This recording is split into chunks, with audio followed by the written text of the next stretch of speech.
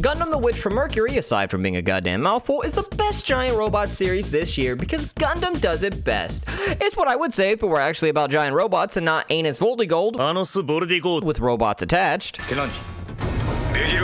Gundam seems to want to ape on what every schlocky light novel does by placing the main character into a Yuri couple immediately upon the first episode's end and have it take place in a high school complete with a first episode bully and all. Well, I mean, he's not wrong. It's not inherently bad, and in general, I didn't dislike the first episode, but when coupled with the prologue, it does feel a bit disjointed, and it seems as if there's a disconnect between the staff. The first 15 minutes of the prologue are normal political Gundam stuff, and it's a complete fucking snooze fest that even starts with annoying techno babble that no one gives a shit about. It goes on to improve in the remaining 7 minutes of the anime, but it's here where the disconnect really shows. Jesus fucking Christ! The action in this half was very raw and real, but the writer clearly thought that the idea of a 4-year-old piloting a giant robot and murdering people was this super cool thing and not silly at all. But it was when taken at face value, so the director instead portrayed it as this really unnerving, creepy moment where this innocent little girl is casually murdering people in space while counting to 3 as the mother watches on in horror. Look, they're just like candles! And it's 10 out of 10 A+ stuff while being absolutely fucking hysterical. That disconnect between the writer thinking it's cool but the director trying to make it unnerving leads to this unintentional hilarity where the epic choir music only makes it all the more funny. In comparison, the first episode doesn't have any moments like this and it's just played straight. This does lead to it being a more solid viewing experience, but it lacks anything that pushes it over the edge into good or bad territory. It does seem as if the writer is just writing a love letter to Revolutionary Girl Utena, which doesn't automatically make it good, but is also taking what that anime did and throwing some other good ideas into the pot and trying to cram it all together into a magic high school setup, and it just isn't working out so far. Because they don't know how to make it all work, they're just rolling with these inherently silly ideas without fully playing into them and instead just playing them straight.